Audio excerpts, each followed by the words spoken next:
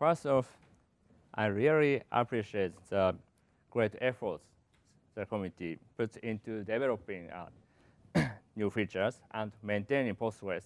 I also thank the organizers for giving me the chance to speak. I'm really excited. My name is Tatsuro Yamada. I came from Tokyo, Japan. I work for NTT Open Source Software Center as a database engineer.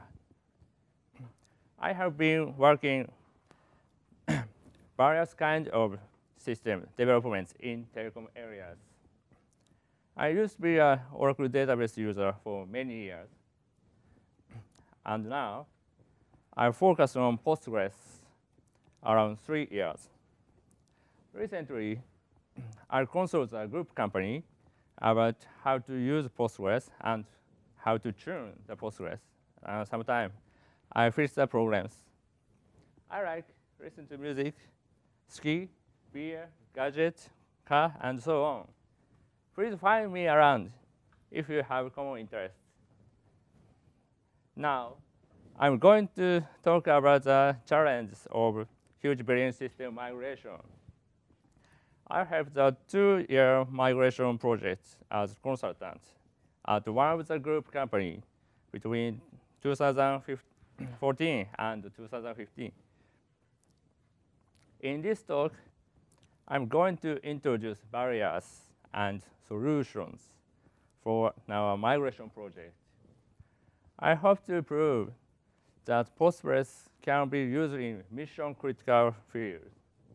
And I hope to increase Postgres users, and they will share new use cases. I'll cover 4 points. 1, background of the migration project. 2, 3 major challenges of the project, which we engage the barriers and solve them. 3, I'll share some thoughts to the future of Postgres. 4, conclusion of the presentation. We'll have a question and answer session at the end of my presentation. Let's start story. Background. Please allow me to introduce my company. Who are we? We are NTT. NTT stands for Nippon Telegraph and Telephone Corporation. Nippon means Japan in Japanese. We are a telecommunications carrier in Japan. We have 900 subsidiaries throughout the world. What is NTT OSS Center? We promote and adapt OSS to the group companies to reduce the total cost of ownership, because there are a lot of subsidiaries and which have a lot of systems. Roughly 100 systems are migrated each year. We perform 2 main activities: consulting support and R&D. There are 3 relevant companies. The client is NTT Communications. The systems integrator is NTT Comware. The consultancy of Postgres is NTT OSS Center. All the companies cooperate on the project. The target system is a backbone billing system of telecom business, which has several million corporate customers. The system never allows an unexpected shutdown, nor even an error in your lifetime. It's a mission-critical system. This system is similar to the core banking system. Let's take a look at the diagram. The system has 4 features: charge calculation, credit and bill, collective management, and analysis. Please see the clockwise arrow from corporate customers. The corporate customers have several million contracts, and they use more than 100 kind of network services. Then the usage status is sent into the target system, and it's calculated. The system sends the billing information to the corporate customers. It's a full loop. Why did we need system migration? There are three main reasons for migration on the system. One, lifetime. The legacy system approaches end of life. Two, cost reduction. Everybody knows proprietary software is expensive. So therefore, the project wants to discard proprietary software for cost reduction, such as OS, DBMS. And finally, performance scalability. The contract number is increasing every year. Therefore, we have to use cloud infrastructure for performance scalability. Thus, the project decided to rebuild the system, including OS, DBMS application, table schemas, and language.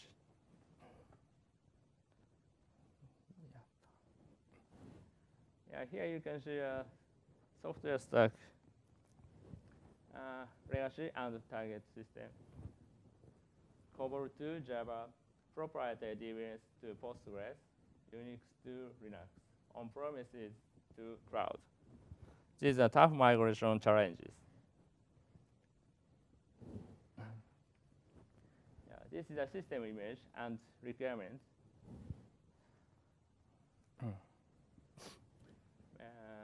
24/7 uptime. There are batch online and analysis processing in the system. There is a lot of batch processing, around 5,000, more than 1 terabyte data sizes, and we have to use cloud infrastructure. Let's take a look at daily schedule. The system has two types of processing time window. The night time is time for batch processing. The daytime is time for OLTP and OLAP, and requirements strict batch performance requirements and time correctness. OLTP and OLAP work together during the day. What is the important thing? The project focuses on 3 points and and sets the project challenges. Yeah. Has anyone seen Japanese fireworks? Oh, great. It's not bad. Let's get back on track. Now, I will tell you 3 stories about how we accomplished the migration project. 1, to run OLTP and OLAP without interfering each other. The customers think that OLTP and OLAP to work together easily, but can we as engineers create a smooth integrated system using Postgres? 2, to guarantee performance on cloud. We must use the cloud for increasing the contract numbers, but there is a concern using cloud service, such as cloud service performance. 3, to ensure batch performance stability until end of life. There is a, sorry.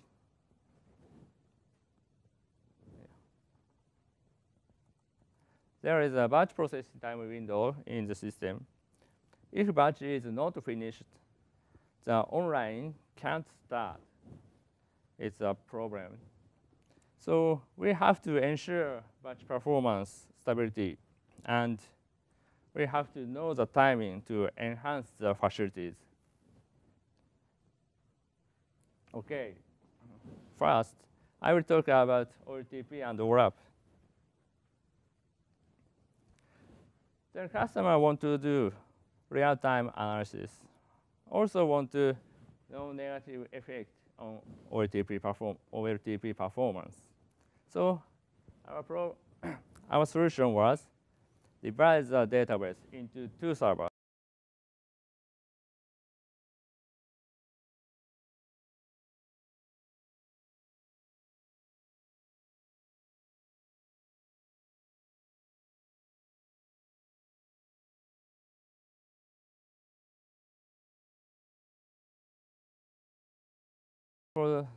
They have a negative effect on each other. However, in our design, there is no scrambling for resources because there are two servers, each processing different resources. It's good. Therefore, we decided to go with our design.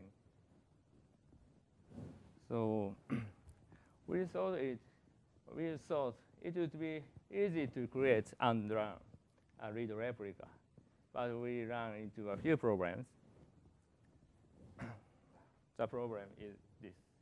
While replay suddenly stops on the read replica, it means no real-time analysis. The customer want to do a real-time analysis, but we couldn't. Why? Because there are many long queries. While replay conflict with queries. Therefore, the while replay was making wait. This behavior is a side effect on this parameter. Max standby streaming delay equals -1. Solution. We added this parameter, hold standby feedback equals on. This parameter can, while replay is only selectively delayed. Thus, we need this parameter for OLAP. So, if you want to create a read replica, I recommend to check these parameters. That's all for one. Yeah. Next, I will talk about cloud. Usually, resources are not guaranteed on a cloud environment. But we need to finish the batch jobs before deadline. So there is a concern about hardware sizing on the cloud. What should we do then?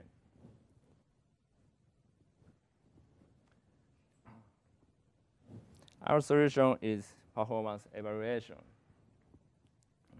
We did a performance evaluation using the heaviest jobs. There are 3 steps. 1, find the highest time zone on the resource usage graph. Yeah. And second, 2, pick up the jobs from the job schedule. Yeah. Finally, create the testing program and test it. Next is research. I/O usage was larger than expected. It is 3 times larger than the legacy system. We were able to tell required IOPS numbers to the cloud vendor, and they promised us to guarantee the IOPS. Then we could manage to finish batch processing before deadline on the cloud. Yeah.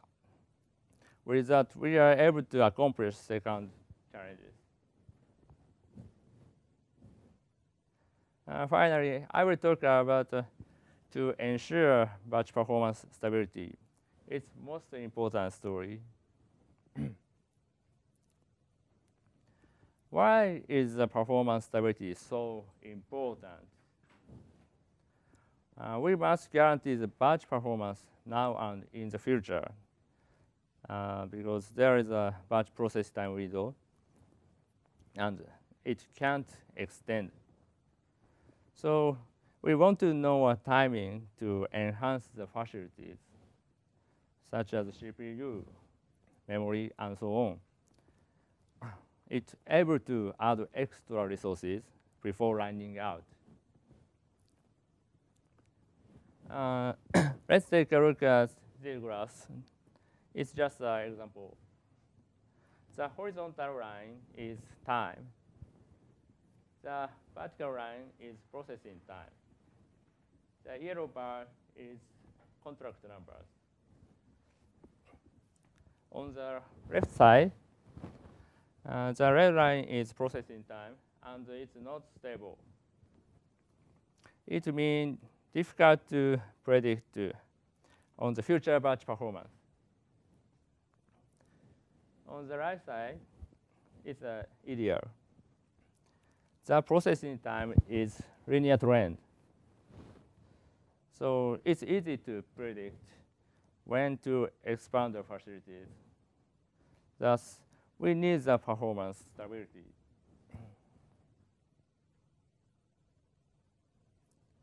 Then we analyze the batch jobs to get the performance stability. The result is the batch execution time is almost equals to the query execution time on the system. Therefore, we focus on the query execution time. What does query execution time depend on? We know it. We know that. As we know, the answer is execution plan. How was the plan created and chosen? The planner makes execution plan using SQL and statistics. And the lowest cost plan is chosen.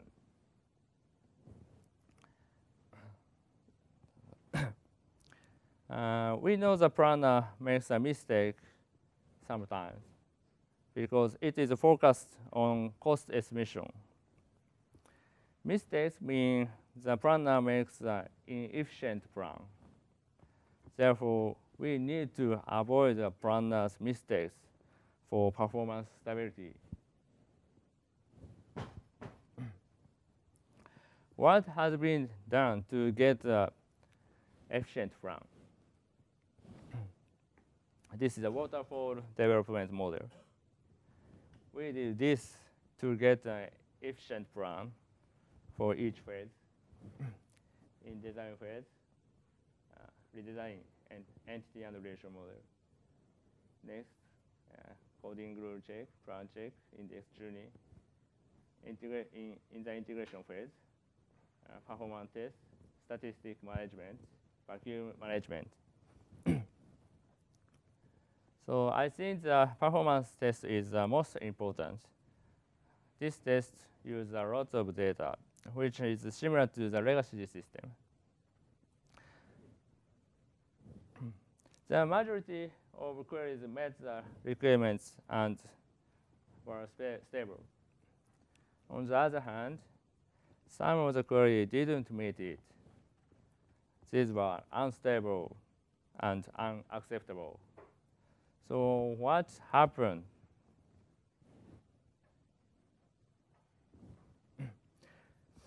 In the some queries, by changing the value of such criteria, the execution time increased from several minutes to several days.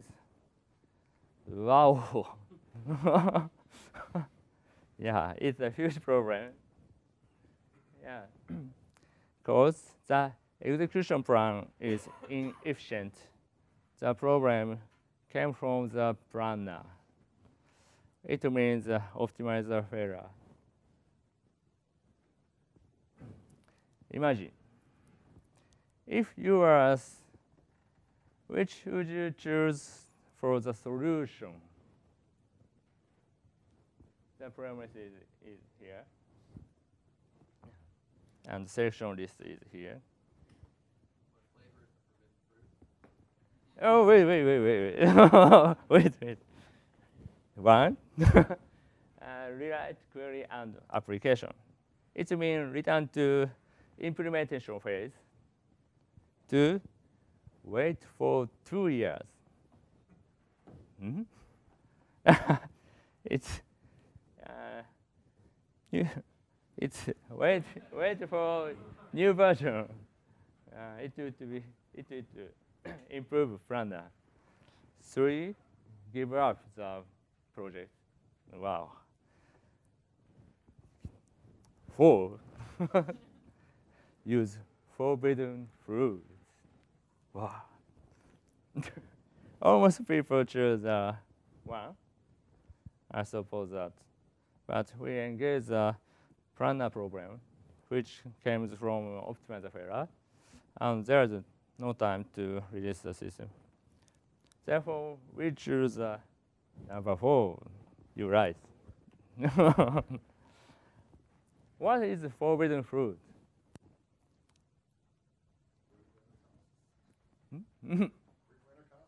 Yeah.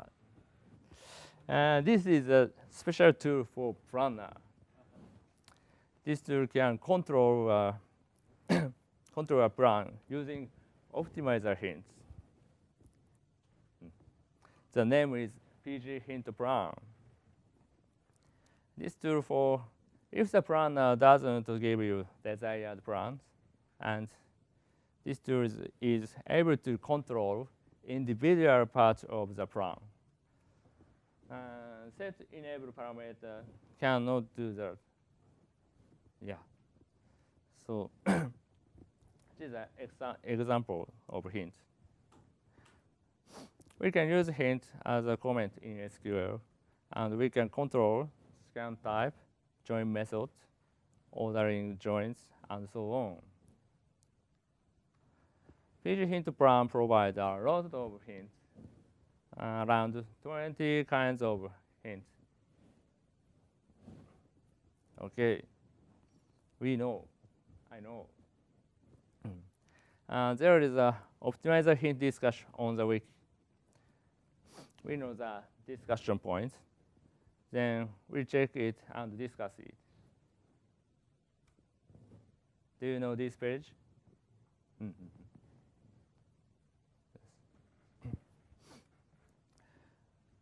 We discuss the advantage and disadvantage of using hints. The disadvantage for application called maintainability, it doesn't matter because we are only using a few hints. 2 doesn't scale with data size. It doesn't matter. We did a test and it was fine. The advantage is it prevents optimizer failure. This matters. We had a problem, but the hint fixed it. So we solved using these hints. The inefficient plans were revised to the efficient plan and were stable. We are able to achieve stable batch performance. The system could accomplish batch performance stability until end of life.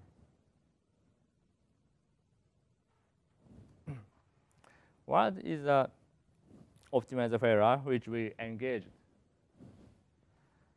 Our problem is classified into 2 categories. It's row count errors.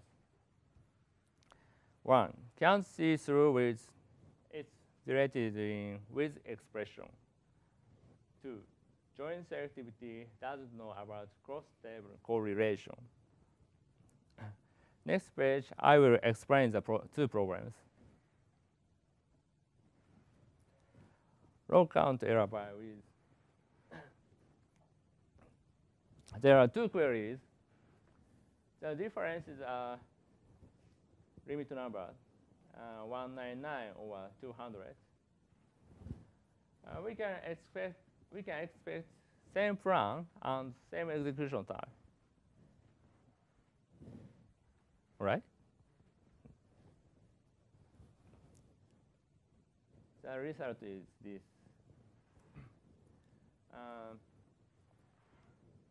Plan and execution time are different. And there is a huge difference of rows estimation. Why? And the execution time increased 1.5.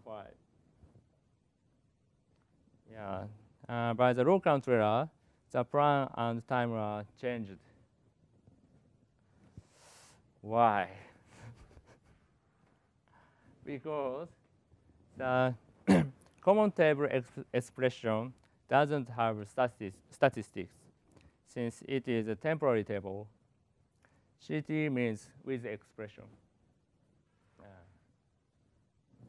The row, therefore, the row estimation is calculated using default values.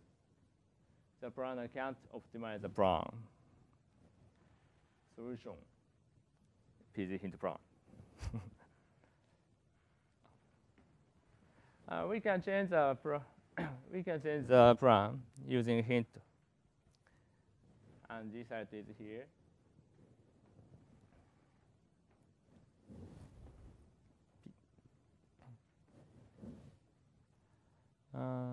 The row estimation has failed. It's the same rows, but the plan was changed. Therefore, the execution time is changed.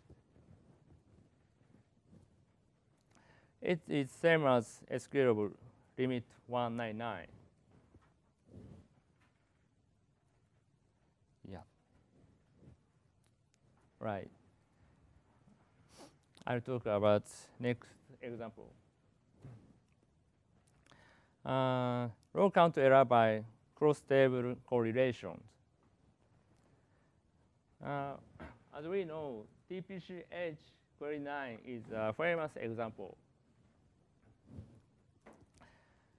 We can reduce the execution time using the hints.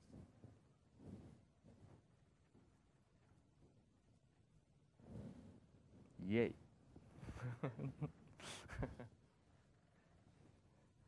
Next code. The planner can't use joint selectivity with cross-table correlation. It excessively expected a small number of joined rows. In this situation, nested loop is not efficient. Solution, PG hint plan.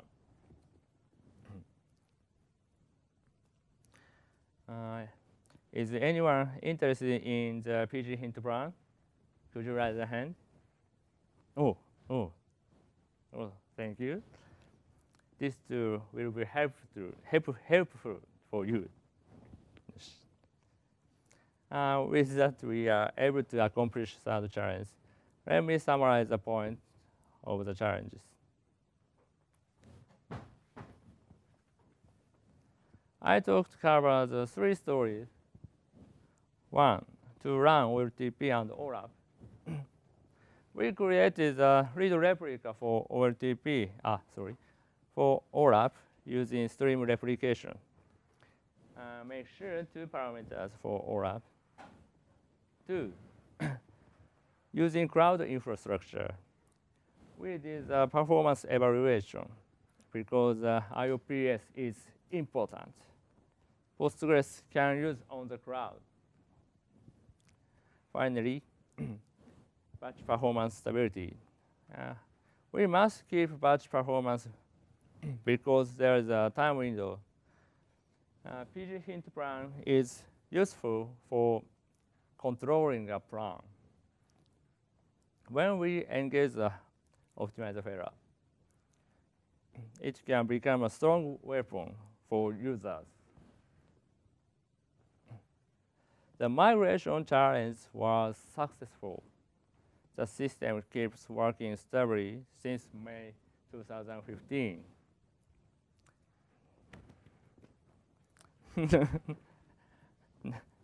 Next, I'll share some thoughts about the future Postgres.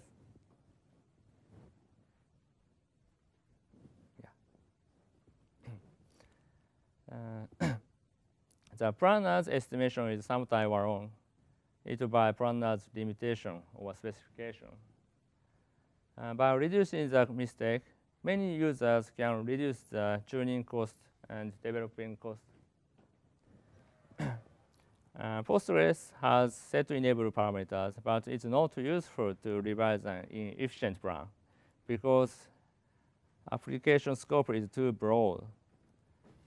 It affects all nodes of a given type in the plan. However, PG hint plan is able to control individual parts of the plan. Should we implement the optimizer hint to Postgres core? Yes. Or I have two ideas for the planner improvement. One, feedback loop for planning. We can get a new efficient plan using a past plan result. Actual rows and actual time is useful. It is similar to PDCA cycle, plan to check action. Yeah, and like machine learning, it's a heuristic approach to improve plan. To plan cache or plan table, choosing and freezing an efficient plan from a plan cache or plan table, it is useful for stable performance. This feature provides plan management to users.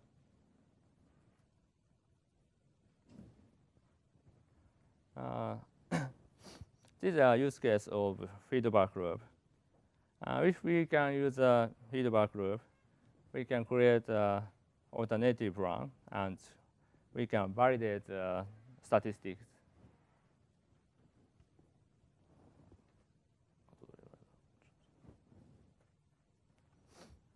Next, the use case of plan cache or plan table. As I mentioned that performance stability is important for the mission critical system.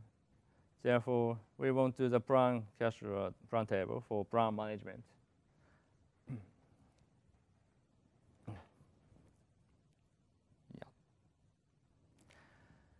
And we are coming to the end of my presentation, but I have a quiz for you.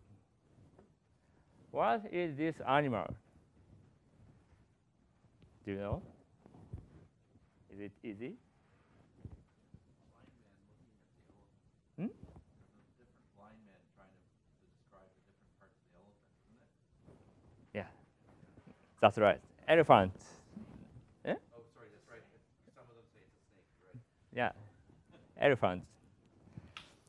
This image was drew on about 300 years ago in Japan. It looks like they can't manage Postgres. But we have accomplished it. Just a kidding. In conclusion, in this talk, I have shared my experience on the migration project in NTT and my thoughts about the future of Postgres.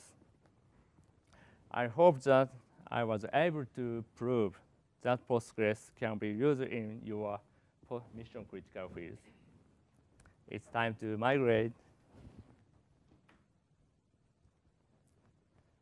I'd like to finish by thanking you for your attention. Thank you.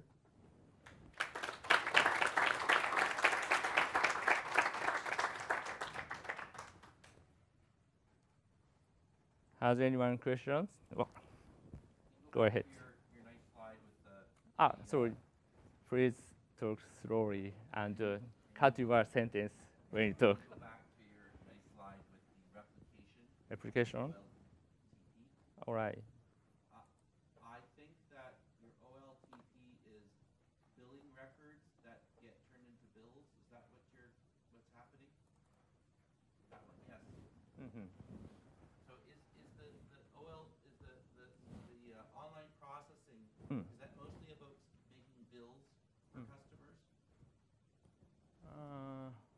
ORI processes.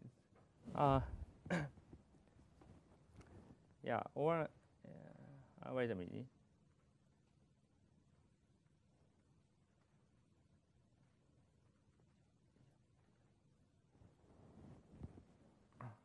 Mostly bills, that's the OLTP, right?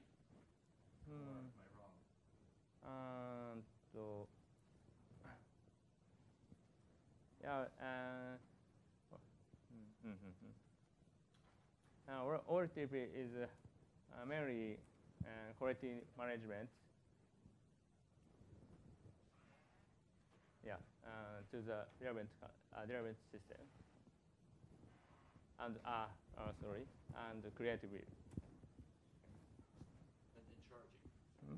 And then the analysis, does the analysis Mm. that you're doing require the information from the bill, Mhm. or does it only require the information from the call patterns? Mm. I'm trying to understand if there's a dependency, if the OLAP process Mhm. can only start once the OLTP for that day is done, Mm. or whether they happen to operate on the same data separately.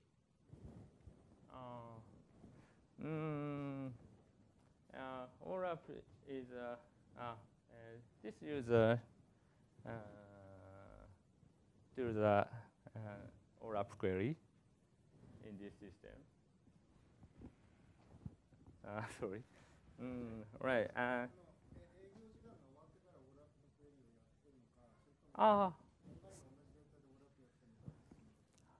Online, online. Yeah. Thank you. So the questions that the analysis that people want to do is based upon the bill, not the calls. Is that what you said? So what goes into it is a list of all the phone calls that everyone did. And I'm curious, is if the analysis depends upon the OLTP processing, or you have it simultaneously. I'm just trying to understand if one has to finish before the other can start, or if those are supposed to happen concurrently. I do something similar in my company, and our processing, our business intelligence doesn't care how much the phone costs, the call costs. We care about whether it was answered or not, so we can tell our customers if they have enough operators or not. We don't care about the bill when we're doing the processing, but we do care about the data. So we care about the raw data simultaneously, and we actually have contention just getting the read access to the raw data fast enough. And so that's why I'm curious whether you have the same problem or not.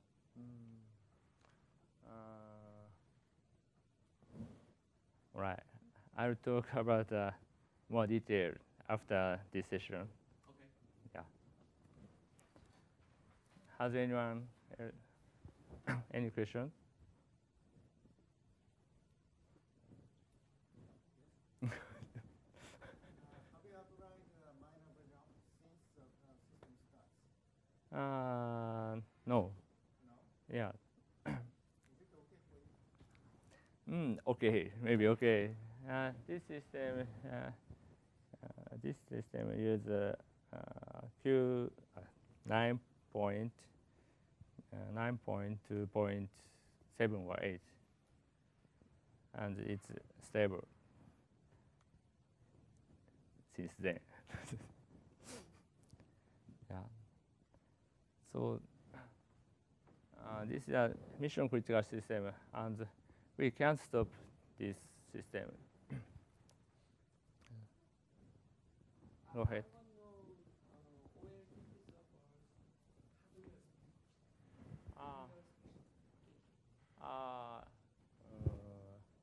It's the system,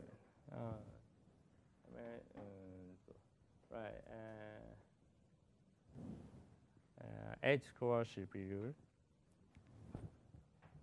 Yes. Memory is sorry. I don't think now. Okay, I'll send the details. Can I send the email to you?